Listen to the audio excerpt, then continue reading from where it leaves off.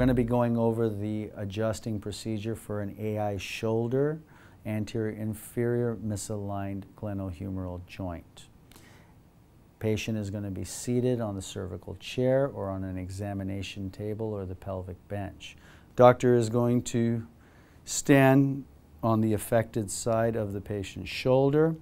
Doctor is, with the outside hand, doctor is going to grasp or cup the patient's elbow with doctor's inside hand, second, third, fourth digit on the anterior surface of the head of the humerus.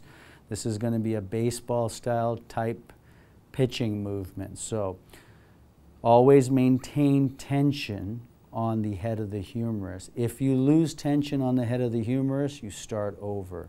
Okay? So maintain the tension. It's going to be A to P tension at the head of the humerus. Bring the elbow back, shoulder extension. Bring it back, and we're going to now do a baseball style pitch movement, maintaining tension. As I bring the elbow around, I'm seating the head of the humerus into the joint. Don't lose tension. Right pec is going to stabilize the spine of the scapula on the same side, maintaining tension, superimpose hand on hand.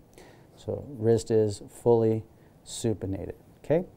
Maintaining that tension, get it to a point of resistance. At that point, it's a pull move, straight A to P and I to S, depending on if the A is the major or the I is the major. If there's more A, you're going to bring the elbow up. If there's more I, you're going to bring the elbow down.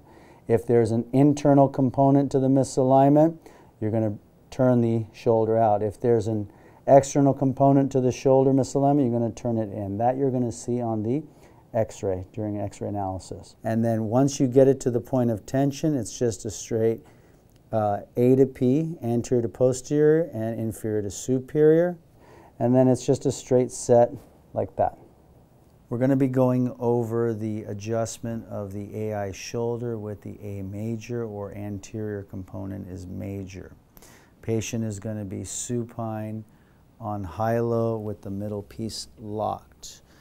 Headpiece can go up slightly. Have the patient slide over towards you where the scapula is on the table, but there's free movement of the gleno-humeral joint. Doctor is going to stand inside the affected arm. With the outside hand, doctor is going to grasp or cup the elbow.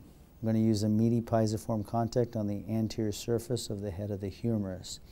Fingers are going to wrap over the humerus or the head of the humerus. Patient is going to have elbow extended, just like that.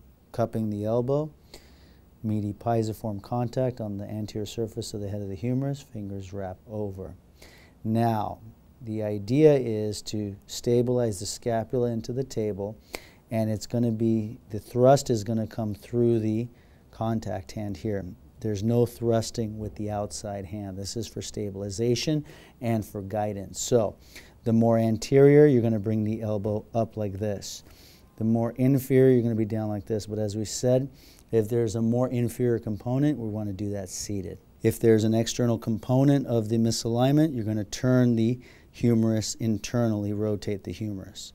If there's an internal component of the misalignment, you're going to externally rotate the humerus prior to the set, okay? And it's just going to be a straight set, anterior to posterior, down, like that.